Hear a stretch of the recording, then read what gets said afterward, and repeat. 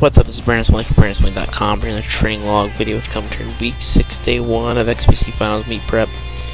Maxing for lower day. This is my last final push for the meet. After coming off a deload last weekend. Overall, not a bad training session. Things felt pretty good. Really kind of happy with how things went. Basically took my last warm-up. Basically what's going to be in the warm-up room. 475 for a single in the Mavericks. Thing I'm noticing, I still need to work on my descent speed, my eccentric speed, but it's getting a little better, but everything else is clicking right.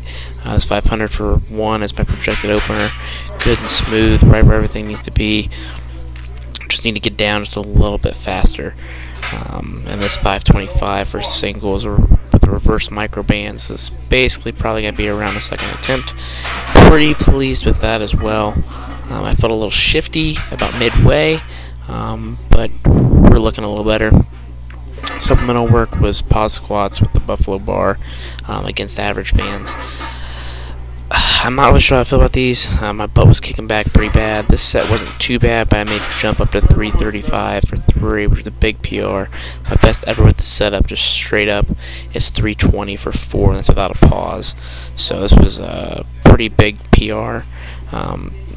Like I said, my hips are shooting back. I need to work on driving my head up out of that hole a little bit more, and keeping everything else locked in.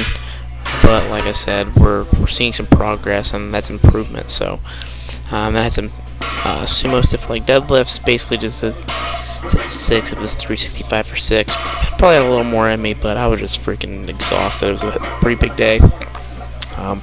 Really big day next weekend for training, and that's all I've got. Thanks for checking in, and keep my stuff over on Elitefts.com.